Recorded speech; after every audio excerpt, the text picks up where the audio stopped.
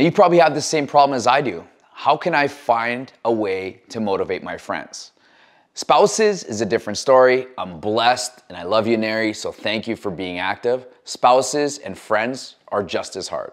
So in today's video, what I want to do is give you 3 practical ways that you're going to be able to motivate your spouse or your friends to start working out and taking care of themselves. Before I go on, guys, give the video a like. If you've been following the series, throw me an emoji, throw me the thumbs up emoji into the comments section so I know that you're following along every single day with these videos. Now, this is a very tough situation because you're getting into fitness, you're feeling motivated, you're making changes, and you're seeing the progress. But the problem is you got to put yourself into their shoes. You got to start where they're starting. They probably don't enjoy working out. They enjoy and love the foods that they're eating, and they don't want to commit any extra time to sweating and working hard and being sore.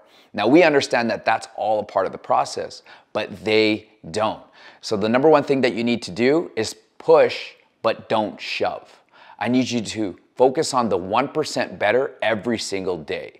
Take one part of it. So instead of trying to get them to come in 5 days a week and doing doubles like you, then going for walks on the weekend, why don't you focus on what is the simplest thing that they can do? The simplest thing that they can probably do is maybe just go for a 5-minute walk with you, right? Let that 5-minute walk become a 10-minute walk. Let that 10-minute walk become a 20-minute walk. Let that 20-minute walk become their first day at Fit Club.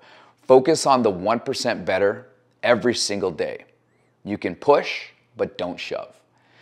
Now you've got them going and they're doing their first workouts at Fit Club. They're enjoying it.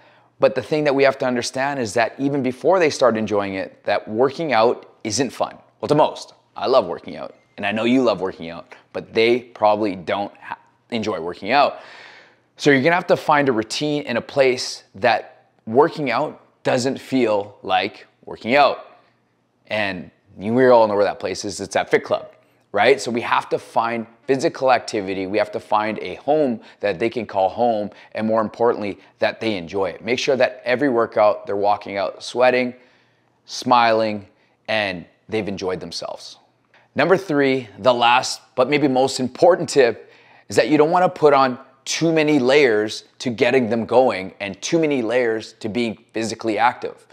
Workouts are the number 1 base. So the very first thing that they need to do is establish their workouts, okay? You've got them active, now let's get them into their workouts. Make sure that they're working out consistently. Give them at least 6 weeks of being consistent to the gym, going 4 to 5 times a week to Fit Club, but most importantly that they're attending. Now that we've got them attending, we can now start to tackle on some of the other issues like better sleep, better nutrition, or better lifestyle habits. But don't try and completely change them. You know what they say, old dogs can't learn new tricks?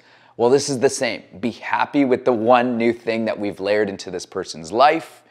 Encourage them, give them positive affirmation. And remember what I said on the last point, you can push, but don't shove. And focus on the 1% better every single day. So I'm Coach RJ, guys. I hope you liked this video. If you liked the video, give it a like, and we'll see you on the next one.